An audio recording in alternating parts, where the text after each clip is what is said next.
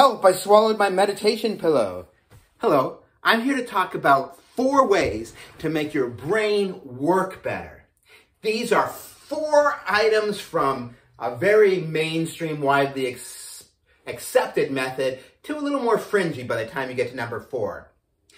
I use these things every day. There are, of course, a lot of ways to exercise your brain and help it work better. These are things that I use before I'm going to do some brain-intensive activity like writing or teaching. Number 1 is sleep. Everyone needs more sleep, unless, of course, you're depressed and you're getting too much sleep, in which case you probably need less sleep. But you know this. This is widely known, so we're not going to talk too much about it. But if you get enough sleep, your brain will work better, your emotions will work better, and you'll have more resilience to things that plague you like obsessive-compulsive disorder. So that's number 1. Everything else pales in comparison, in effect, to getting a sufficient amount of sleep. Oh, it's so much easier to go to work and to deal with all the little things that could irritate you if you've had enough sleep. Number 2, brain exercises, specifically ones that cause you to cross the left-right meridian of your brain.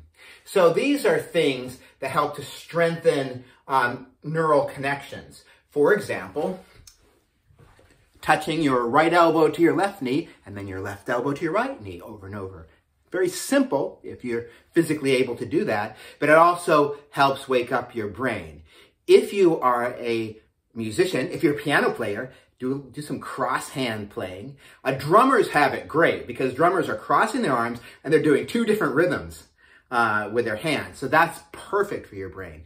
If you are a former brass wind or brass player, I played euphonium and baritone horn in high school and college. You have these scales that you do. This is a B-flat concert scale. Da, da, da, da, da, da, da, da, da, da, da.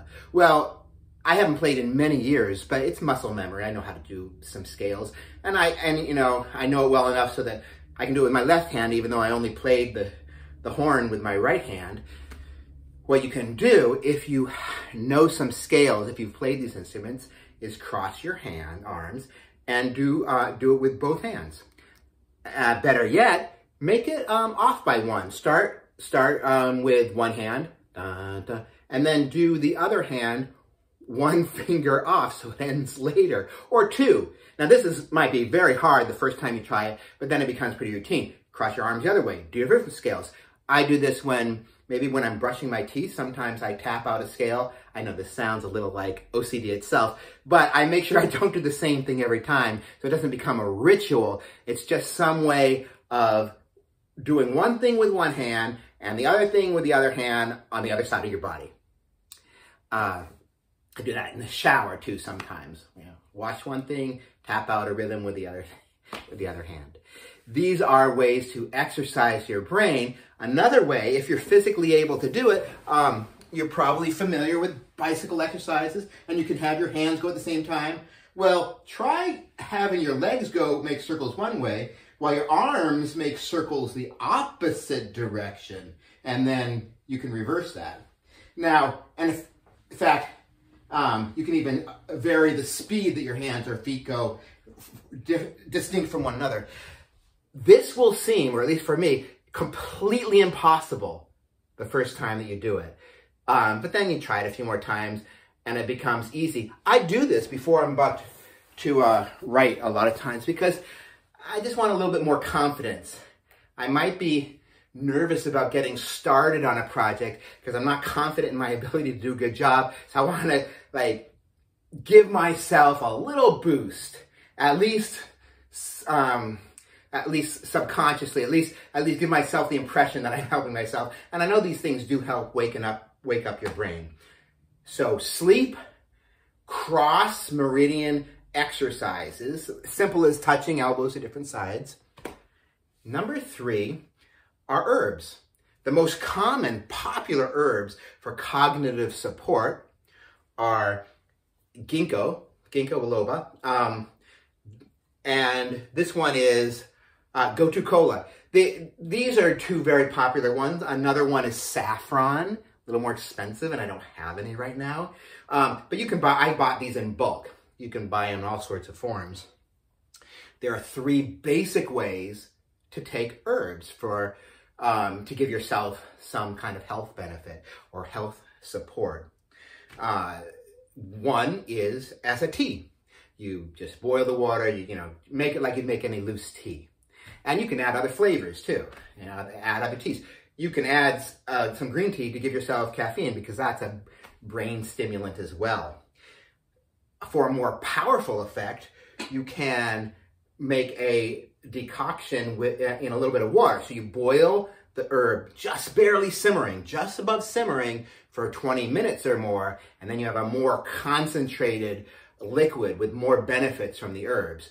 And you can drink that or take that however you want. You can sip it. The third method, which is even more powerful, is to make an extract. So here I took an old jar, well, it's old because I've used it for several of these, and I mixed in some herbs with alcohol, a very, very high proof alcohol or vinegar, if you prefer, and leave it for a month, you know, with mixing it every once in a while.